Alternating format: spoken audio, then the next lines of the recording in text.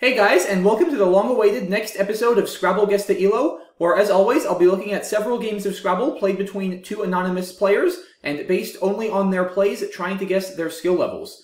We have, as usual, a battle between our two favorite players, Player 1 and Player 2, and Player 1 will be first this game. We only have partial racks, it looks like, for Player 1. I assume they're going to open with Waned, and they do. Player 2 is the annotator, so we'll have full racks for Player 2. A little bit consonant-heavy. Could maybe see something like accept through the A and waned.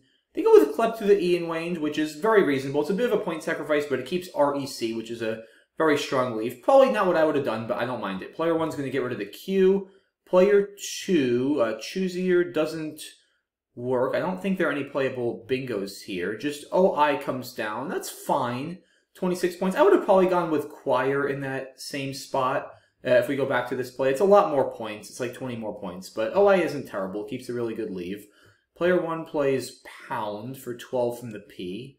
Okay, I mean, I might have maybe tried to do something next to the O and OI, but it's hard to know not knowing what Player 1 had. And Player 2 has some bingos here. Roach, is that going to play though? Anchored through the N will play. I don't know if they have anything else. And they find it, nice job.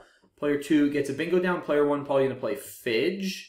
And Player 2, interesting. Well, they have the Y hook for Y clept. They could play Joy and Y clept, setting up their S really nicely there. That looks like a pretty solid play.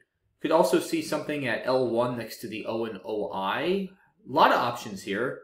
And they go with Joy there. I would have definitely gone with Joy and Y clept, because that sets up your S, and it also keeps the X for Ox and Ticks on the next turn in that spot. So that would have definitely been a better play, but tricky to see. Player 1 plays... Oh, Fidgeter, that's a really nice play. Not like a obscure word or anything, but it's always tough to see those extensions. So nice play there by Player 1. Player 2 draws poorly. Twixt, maybe? I guess to the T in Fidgeter, that looks reasonable, keeping SST. There's not a whole lot of options with this many consonants. Ritz is fine. That keeps XST. I don't mind that. I'd probably have gone with Twixt, just because you do have the pounds hook, which is really good for bingoing, but... nothing wrong with that either. Player 1 has uncarved through the C, and... oh, that's probably like a fake rack or something. Yeah, because they play OG from a rack that doesn't contain OG. So we're going to ignore that and assume that was an annotation error. Kind of weird, but it happens sometimes.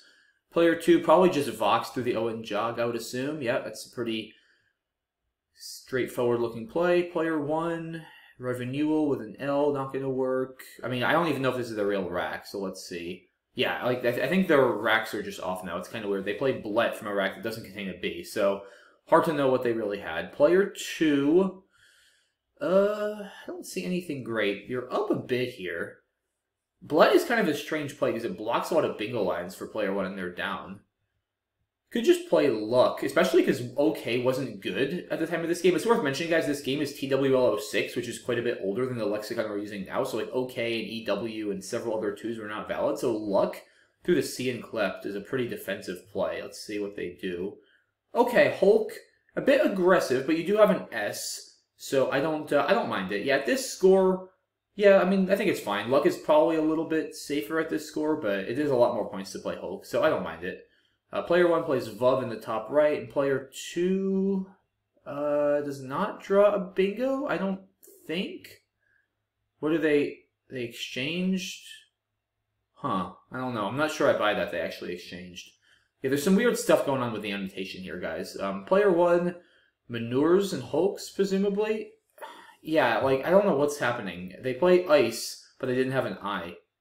So this is very weird. Very, very weird. Okay. Player 2, what do they do? I don't even know what their rack actually is. Is this accurate? If it's accurate, yeah, SH is kind of a strange-looking play to me, because it sets up an A hook you don't have? Yeah, that just doesn't feel right. I would just as soon leave that open and play something like O on the bottom right, with Sot and He, probably, to at least block the R and keep stirs on your rack. It just seems much better... equity-wise. Yeah, SH is kind of a strange-looking play to me. But okay, Player 1 now plays If for 5. Player 2 has no bingos in NWL. Nothing to the R either.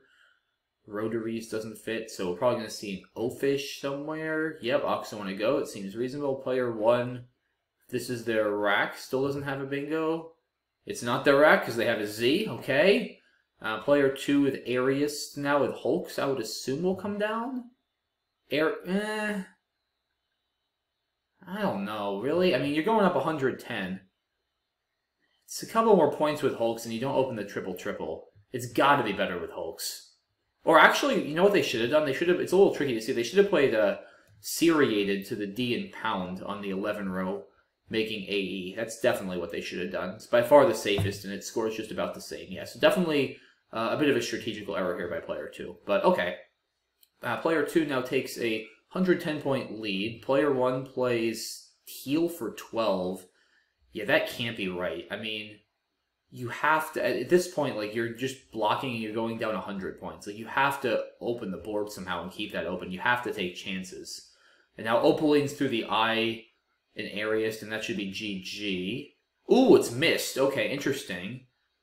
Yeah, Espanol and Nopales didn't play, I don't think. But, okay, so bingo missed there by player 2, but they probably still have enough to win quite easily. Player 1 just plays Ya. Now, player 2 with a bit of consonant trouble. What do they play? Biped? Yep, nice play. I like that a lot. Now, player 1 is going to bingo with, I guess, like, Firemen, maybe? With Ria? Let's see if this is actually the rack. Okay, Firemen. Yep, nice play. And wait a second, guys. This is not over, because now player 2 has no vowels. And the unseen pool here... Let's see, it's the white tiles. We've got A-A-I-L-N-O-R, 2 U's and a blank. So there is a blank, but it's not a great pool. Tough call here if you're player 2. Do you block the F and block stuff? Well, I don't think Free Ulano was good at this time. I think that was a later addition. Do you block stuff through the F? You probably have to block stuff on the left, right? With, like, next to the N and Firemen. But how do you do that? Do you play Men for 5? Then your opponent could still bingo from the M. Maybe Neg. Yeah, the N is kind of annoying to bingo through. I think probably Neg for 4 is best here. I don't know. It's a very dicey position. I think I would play Neg. I mean, I feel like you have to try to block the left. Like, he's way more likely to bingo there than through the F. Okay, yeah, Jen, that's reasonable too. Okay. Yeah, that seems fine. Now, player 1, if this is their rack, I mean, I assume they're going to fish. Let's see. They play off an A? Huh, why wouldn't you play off a U if you have 2 U's? It's interesting. Yeah, I feel like, well, wouldn't you go for a Guardian, maybe, with an R draw playing off a U? We'll see. Maybe they have some other idea in mind. Okay, so now... Oh! Wait a minute. Player 1 now has A-I-N-R-U-U blank. Instead of Guardian, they have Auguring. Wow. Guys, that will play with 3 overlaps. A-E with the blanky and Firemen, and Un, and Auguring, A-U-G-U-R-I-N-G will play there. Wow. How about from the F? I really don't think there's anything. Almost like Funiculi or Fusarium, but not quite. So player 2 now just needs to basically play anything on the left, which shouldn't be too hard because they have a vowel. Like Mole to the E in Arius should win. Even just Mog keeping 5 constants. You just have to block the G. And now do they? Uh-oh. Is player 1 going to find it? Wow! Incredible. And player 1 wins. 431 to 400 on a triple overlap double U out bingo. Wow. What a game. I don't even know what to think here, guys. Like, I mean, player 1, we just don't even know what they had for most of their turns. The annotation was a bit off, unfortunately. Player 2, I mean, I feel like played fairly well in the beginning. But, yeah, Arius was bad. Definitely either Arius and Hulks or seriated to the D and pound would have been considerably better. And then, obviously, the miss of Opalines with Azo was extremely costly. And that's a fairly high prop bingo. So I think player 2 is pretty strong, but not like, definitely not like a top player. There's also like just Joy and Wyclef missing that. There were a number of smallish mistakes and a couple larger mistakes, but overall it was still a pretty good game for player 2. I'm going to say player 2 is probably like, I'm getting like 15 to 1600 impressions, but I could be wrong. I doubt they're much higher than that. It could be a bit lower. I mean, they could be a little lower, because there weren't any, like, really crazy plays that they made. Yeah, I'll say 15, low 1500s for player 2. I'll go 1520 for player 2. And I have no idea, guys, about player 1. Like, player 1, I mean, there were no extremely obvious mistakes, but I just didn't really have racks for them.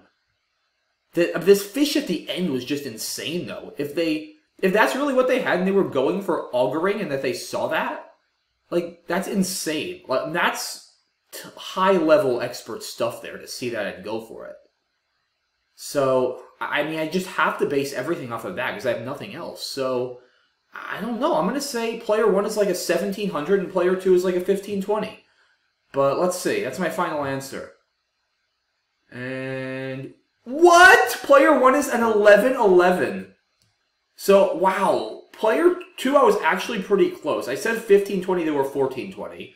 But I figured if anything, I probably missed high on player 2. Player 1 is an 1100. Wow. That's incredible that an 1100 fished off an A there, keeping the 2 U's and saw that possibility. Wow, what a play. What a win for player 1. That was an incredible game. Absolutely awesome way to start off this episode. Wow, great stuff. And I was off by about 600 points on player 1's ELO. Really, really... wow, crazy stuff. Okay, let's go to one more. And our new game is going to be, let's see, TWL 15. So a little bit more recent, but still not the most recent update to the dictionary. Player 1, few options here. They could play Cred, but probably the stronger move is to trade and keep like DERS. I feel like most top players would trade here. See what they do. They trade CD. Okay, that's fine. I would have probably traded one more consonant, but... nothing wrong with that. And I feel like that already, to me, indicates a fairly strong player, because a lot of weaker players would probably play Cred over there. Player 2 is going to play Unai and dumped vowels, and player 1 should bingo with Snarfed.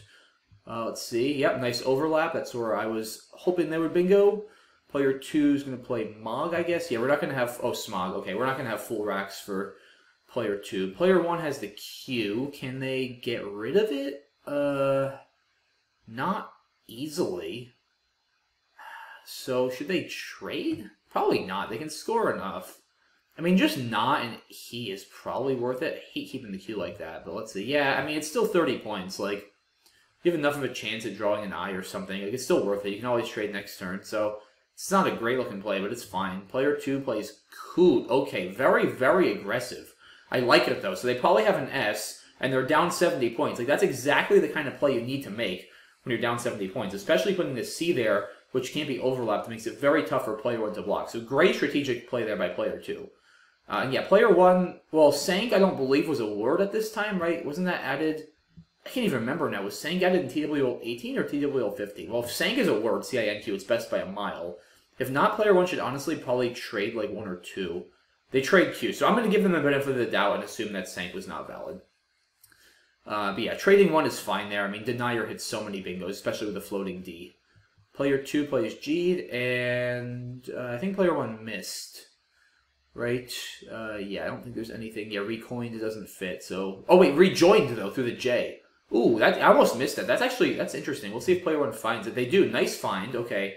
I mean, not a hard word, like, once you know there's something there, but it's never intuitive to look through a J. Player 2 going to play Yage somewhere, I guess? Or Okagi. Wow, really blowing the board open. Interesting. Okay. I mean, I don't mind it, especially if you don't care about spread. You know, you're down 100 points. You got to make something happen. Player 1 probably just dits from the D, I would assume. Yep, just blocking. Player 2, Typey. That's a nice play. 48. Player 1, still up about 80. Maybe Fen through the E and G. Scores pretty well. Keeps Snail. If you can get another bingo down, then you're pretty much locking up this game. I don't see a good way to score a lot more, so I would play short here. Oh, I forgot about Scoot. Yeah, I guess it's interesting. I mean, I guess from a win percentage standpoint, yeah, playing over there is probably more logical, because you should still infer that your opponent has an S from that turn way back. Yeah, that's I kind of forgot about that. Yeah, I guess you should probably do that. I mean, if spread really mattered, I could actually see an argument for just playing Fen and then trying to bingo with Scoot, but I can't fault this player for doing that either. That's very reasonable. Player 2, going to play Changed. Okay. I mean, it does score well and turn over some tiles for the blanks. It does block the board a little bit, which I don't love at this score, but you do at least give yourself a new line for 7s next to the E and the D. So, okay, reasonable enough. Player 1, Unveil or Vixen maybe. You don't want to play Unlive and FE. That's way too risky. Probably Vixen maybe above Rejoin just to block a little bit. Seems okay. Let's see. Unlive. Oh, you know, that's interesting because now by playing a 6, they block the B column too and keep the extra scoring. I actually like that because Vixen's a lot more points. But yeah, very defensive play by player 1. Interesting. It's I mean, it's very defensive, but you are up 100 points and keeping an X, so I think it's reasonable. I like this, but I like the way player 1's play in this game a lot.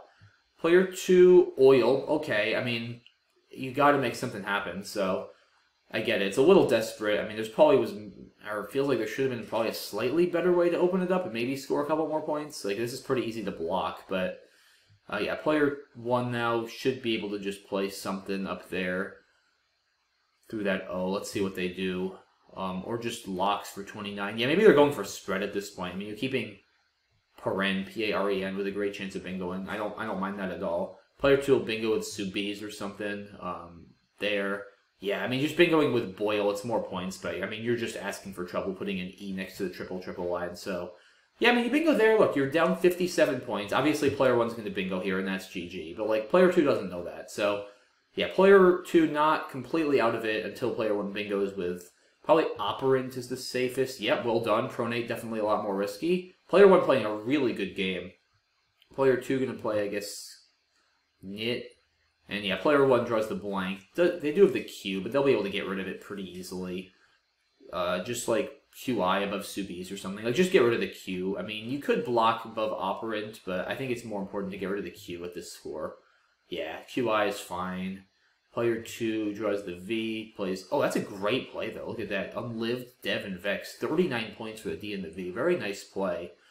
Yeah, both players making some pretty good plays this game. Player 1, probably something on the top left. Maybe just WoW looks fine.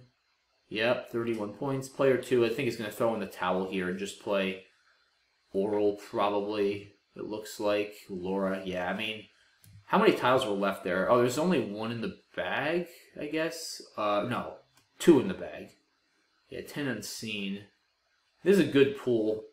Yeah, the problem is if you're player 2 here and you fish, like, even if you hit a bingo, you're just never winning. So, nothing wrong with sort of throwing in the towel there and just blocking. And player 1 will bingo out with Mobster and Mai, right? Okay, Mobster's a couple more, but I mean, it only matters for spread, so... Not a big deal. Yeah, pretty... clean game there, it seemed like, overall. I mean, player 1 definitely drew a little bit better. They played really well. I mean, no clear mistakes, I don't think, to speak of. At least nothing that really stands out. Like, there's no play they made where I'm confident I would have played something different. So, yeah, well played by player 1. Player 2, harder to say for sure, obviously, without having full racks. I liked Coot a lot. I guess they just never got to use their S until they played Subis, which is kind of crazy. So maybe just some bad luck for player 2 there. But yeah, this seemed like a high-level game. I'm going to say, I think player 1 is, like, probably a pretty high-ranked player. And player 2, there was nothing that player 2 did that indicated to me that they would be weaker. I just think they probably had a tougher game. And that happens a lot, and it's hard to know with these games without having their rack. But I want to say player 1 is rated 1970, player 2 is rated 1925. Let's see. And okay, interesting. So I had the right idea with player 1, yeah, 2030. So a little stronger even than I gave him credit for. Yeah, definitely a top player. And player 2 is a 1774. So not quite as strong as player 1, but still a very strong player, and they certainly lived up to it. Like I said, it seemed like based on their plays, they most likely just had some pretty tough tiles, and honestly probably did a pretty good job making the most of them. Just there's only so much that you can really do. And yeah, without knowing the racks, it's hard to say for sure, but it seemed like player 2 played a pretty good game. Alrighty, let's now move on to our third game, which will be our final one of this video. Player 1 opening with a pretty good bingo rack here, no 7s. So could see a number of things here. We could see a short play like How, H-A-O. We could see a longer play like Heroin. Both of them are reasonable here. I can kind of live with either. Player 1 goes with How, so a little bit more defensive, going more for the bingo. So that is totally reasonable. Player 2, it looks like we're going to only have partial racks. They'll play Wild. Player 1... Yeah, this is the drawback sometimes, guys, to opening with plays like How, is that you do often bingo, but when you don't, you're kind of stuck with these one-pointers that don't go too well together. So yeah, now player 1 kind of has to keep fishing, because there isn't really anything better to do. You probably want to just play EN. Yeah, and that's exactly what they do. Player 2 is going to play Feet, I assume. That's a nice play, getting rid of some junk, scoring 35 points. Player 1, yeah, still no bingo, I don't think. So, I guess maybe MAE, under Feet. Let's see. They go with Mina. Yeah, that's better for sure. At this point, yeah, that's a good play, you know, just getting rid of more tiles, scoring more points. They've been fishing for too long, you know. Definitely better to unload some more and take the lead. Player 2, I guess Erupt from the E is coming down, okay. And, ooh, it'll be interesting to see here if player 1 plays Intermat through the M, which is not a triple-triple. It stops one short of the triple. 80 points, but it is obviously risky if your opponent has an S. Another option is Interact through the C and Erupt, which is 74. It's 6 fewer points. Taking a lead and 4 S's left, you probably want to play Interact, because it does at least still block the M for the most part. And they do. I like that decision for sure. You know, if you were still down, or if there weren't so many S's, I could see Intermat. But yeah, at this point in the game, I totally agree with that. Player 2 is going to play Idiom, get rid of some I's and score and open. Player 1... what do they have here? Veep or something? Pep? Let's see. Veeps. Yeah, okay, I think that's reasonable. You know, it's the first S of the game. 3 S's still left. You're scoring probably a lot more than you can without playing the S. So, you know, 33 feels a little, in general, like not enough to get rid of an S. But you got to base getting rid of an S more on how much utility are you getting for the S. Like, how much better is that play relative to the next best option that doesn't use the S? It's not an absolute number. Like, you shouldn't use an S unless you're getting 40 points, right? It's just about how much additional value you're getting for the S. So, very much a reasonable play. Player 2 is going to play Exact and be very aggressive, which, you know, I'm fine with, because that takes an A as well as an S. It's very, very aggressive. But they are down a bit, and depending on what they had, especially if they kept an A or an S, if they didn't keep an A or an S, it's probably a bit reckless, but if they kept one of those, then I think it's reasonable at this score. And player 1 now is in a very awkward position, because they don't have a hook, and it's tough to block, because if you play through the T, you're going to kind of give back more. There's a tricky word there of Terran, P-T-E-R-I-N, which scores pretty well. It scores 28 points and at least partially blocks that spot. I think that's what I would do. Could also live with something like Pibal, P-I-B-A-L, or Biplane through the A. Let's see. Go with Pibal. Yeah, that's fine. I would have probably gone with Terran, but you also do give back the N on the bottom, so tough position to be in. But player 2 looks like is going to use their blank for, what, Joram? Okay, 63.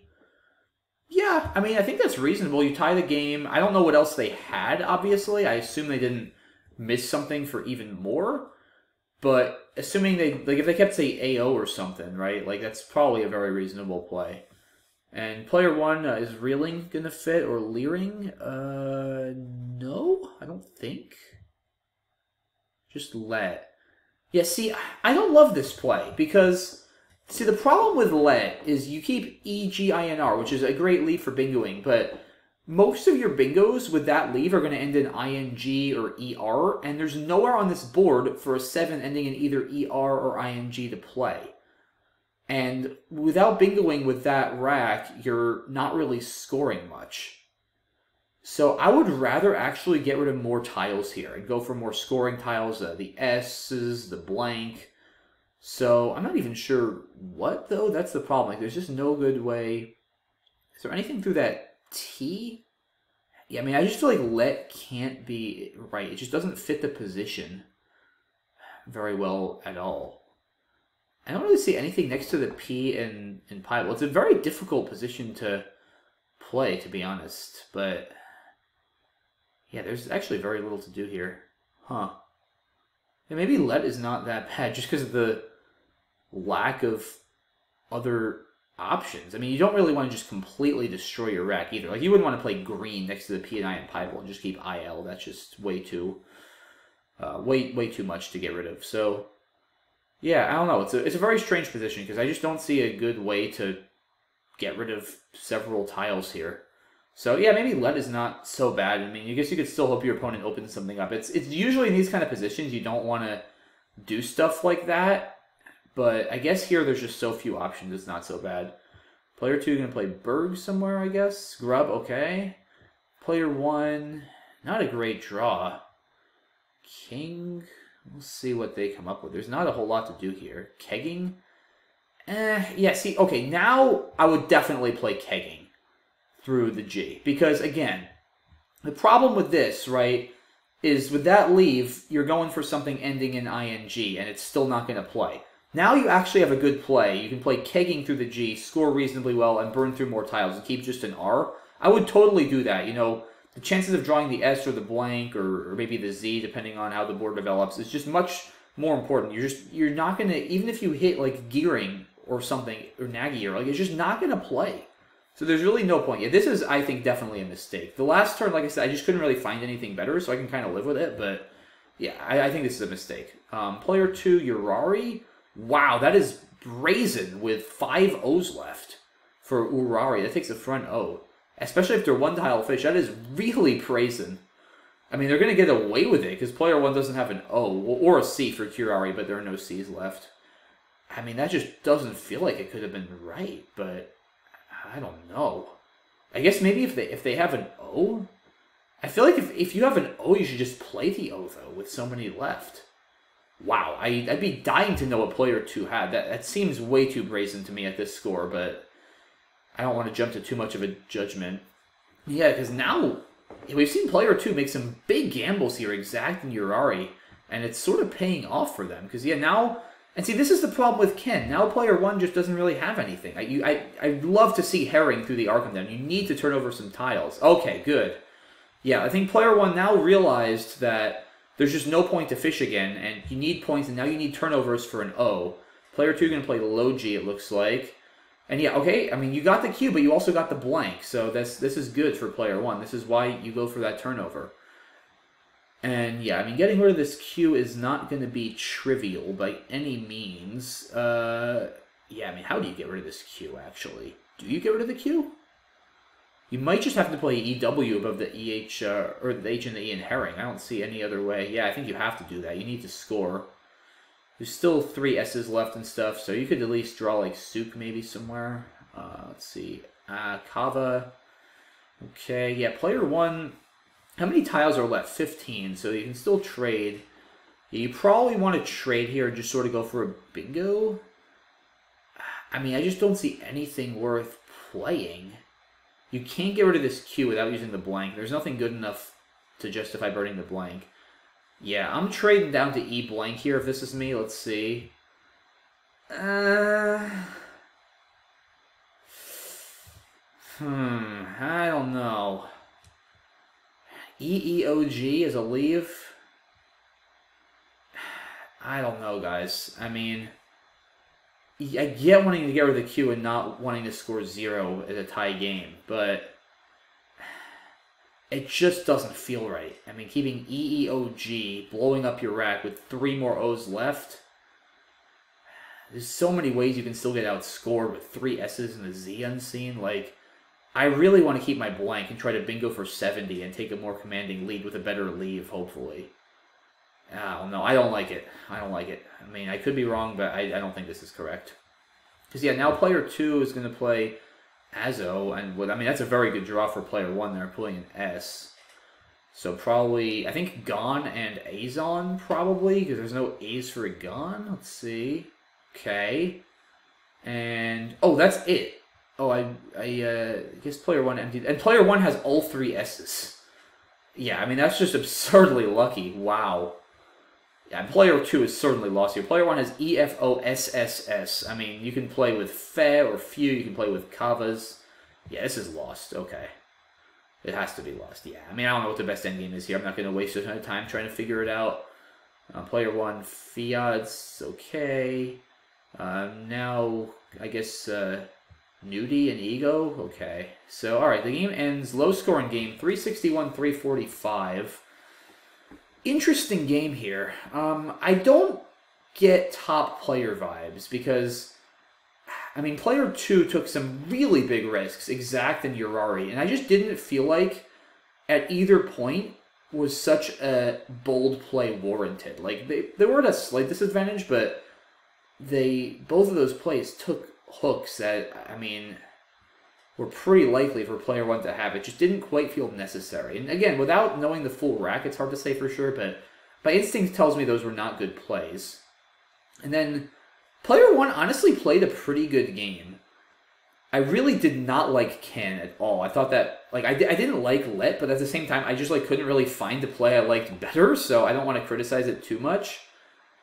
Ken should definitely have been kegging at that position and point in the game.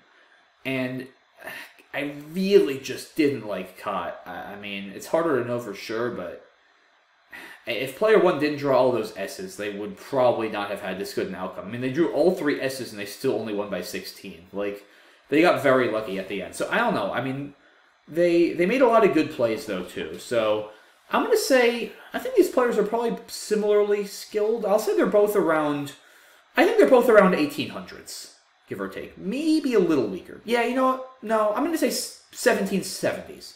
All right, final answer. They're both 1770. Let's see. Wow, great guess. Okay. Yeah, so either this or 1800 would have been a good guess. Yep, so player 1 was 1759, player 2, 1823. Yep, that was, you know, it's funny. I feel like this is the range, like the sort of 1800 range, that's the easiest to guess in a sense. Because, like, sometimes, you know, it's easy to see if someone played like a top player, but sometimes, you know, people who aren't top players can have really clean games, so that can be a little tricky. But, like, 1800s will consistently play pretty good Scrabble, but also make a couple of mistakes, whether word knowledge or strategical mistakes, that I'm able to perceive pretty easily as I'm going through the game. So, like, it's usually pretty easy for me to sense. Like, they're not missing tons of bingos and making tons of board vision mistakes. So they're, you know, probably an expert and, you know, pretty solid player, but they're not quite there in terms of the strategical knowledge. Like, say that Ken versus kegging play that a top player would have, knowing that turnover is much more important than fishing. So, yeah, it's interesting. Like, I feel like most of the ones I get correct are when the players are around 1800, which is just kind of an interesting fact. I don't know. I wonder if that's the same in the Chess Guess the ELOs that Gotham Chess does. If anybody's a big Gotham Chess fan and has a sense of what rating range he gets right the most, I'd be curious to know, because I've done enough of these, I'm really getting the sense that this is the range where I tend to guess the best. But anyway, just a sort of interesting fact I've noted. But that's going to do it for this one, guys. So I hope you enjoyed. Definitely some interesting games there. Some good guessing here, some okay guessing in Game 2, and some horrible guessing in Game 1. I still can't believe that Game 1, I guessed like 17 or 1800 and it was 1100. That was crazy. But yeah, never a dull moment with Scrabble Guess the ELO. So once again, glad it's back. Hope you guys enjoyed. Let me know if you want to see more of these. Always appreciate your feedback and your support. So thanks again, and I'll see you soon. Thanks, guys. Bye-bye.